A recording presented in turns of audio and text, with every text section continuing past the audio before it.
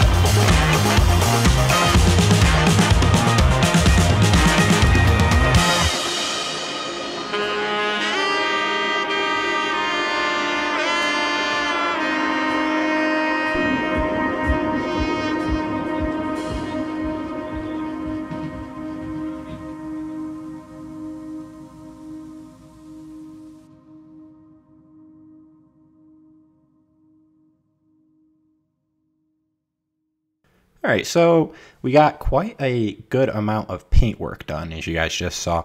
I painted the inside of the wheel wells and kind of the bottom of the hull red. I'm going to add a little bit of wear and tear, some scratches here. This will obviously look a little bit better later. I'm just trying to add a little bit of texture for now. And then I might as well talk about it a little, just because, again, I know a lot of you are a little concerned about this. So the door on the bottom there, guys, is going to lift down, and a lot of you are concerned about the height. So that's going to act not only as a lift for vehicles, but it's also going to be able to kind of act as like air jacks for the mobile base itself. So I'm going to add a few arms in the back, and that's going to be able to go down further than the ship is above the ground. So you're going to be able to technically carry vehicles inside of the Land Cruiser that are taller than the Land Cruiser is above the ground.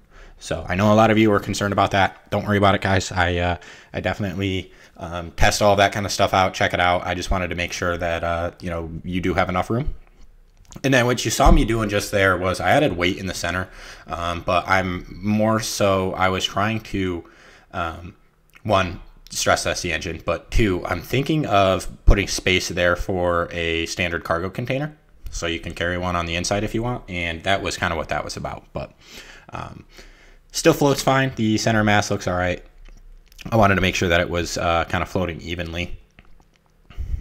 New update kind of broke Stormworks a little, so the door you can open while it's floating because the moon pools won't let air in. But yeah, guys, so just so you know, later on, like in next episode, we're going to be working a little bit more on like the technical parts of this creation. So in this one, I'm going to start kind of building a helipad towards the rear of the ship here.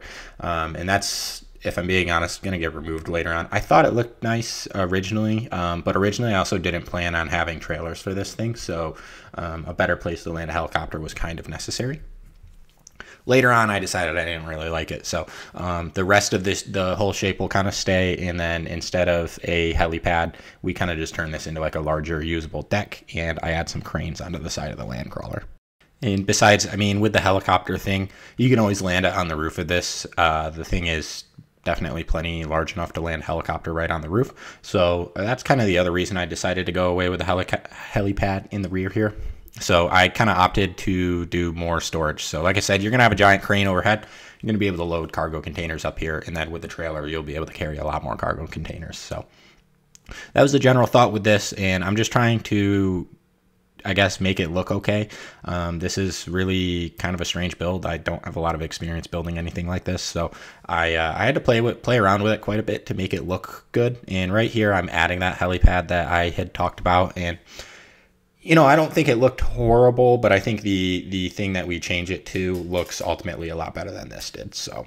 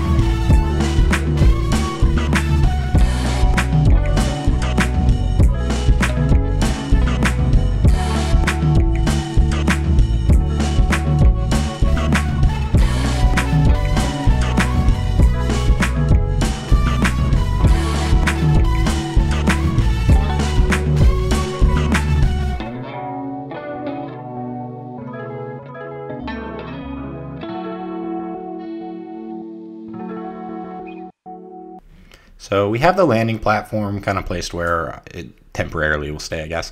One of the other really big flaws I saw with the helipad that I had here was it's just not tall enough to really practically use this deck back here.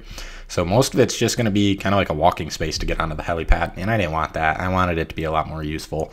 So that's what another kind of part of the reasoning that this gets changed, but enough of that. You guys know that this is going to change. So beyond this, I'm going to start adding these little, you see the cutouts on the deck. I'm going to start detailing those, and these are also probably going to get some cranes, to be honest.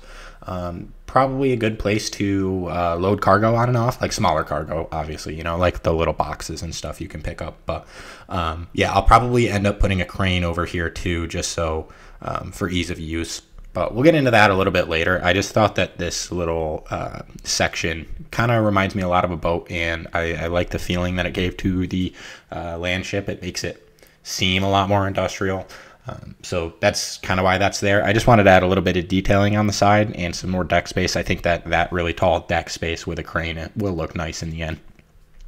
And then finally, I'm going to come back here and we're going to smooth this off a little bit so it's not just a you know, just a hard line where the body of the ship stops. So we're going to smooth that out a little bit, and I think that that ends up looking a lot better too. So let me definitely let me know, you know, what you guys are thinking of this ship so far.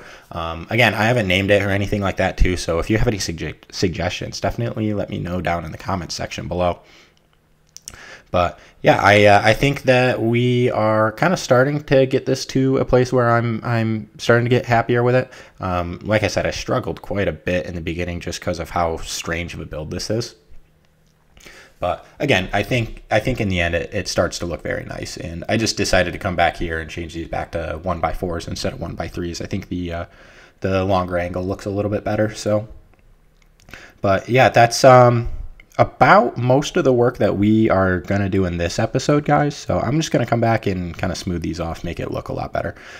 But for the most part, we aren't really going to add too much more in this video. So, you know, like I said, if you guys have any suggestions in the future, let me know. This ship's kind of just like a giant mystery to me. I don't really know what to do with it, what to put in it, all that kind of stuff. So if you guys have any features or suggestions, I'm definitely open to hearing those. I would love to hear them. And, you know, for those of you who are newer around here, you know, if you want to be more involved, definitely don't forget to check out our Discord below. It's a great place to kind of meet some people, make some friends, and then you can also keep up to date with the channel and whatnot. But yeah, guys, that is just about it for this one. I'm just kind of wrapping up some railings before we go. So if you made it to the very end of this video, I appreciate it so much. Thank you so much. And for those of you who are new, don't forget to hit that like and subscribe button if you liked the video. Definitely come back. I'm going to keep posting these until it's done and I get it on the workshop, just like the carrier videos. Those won't go anywhere. I know the tutorials have been a little behind, guys. I'm kind of working through those. Those are starting to get more complex, but there's no set real schedule with those either. But yeah, if you made it this far, again, thank you so much, and I hope you all have a wonderful rest of your day.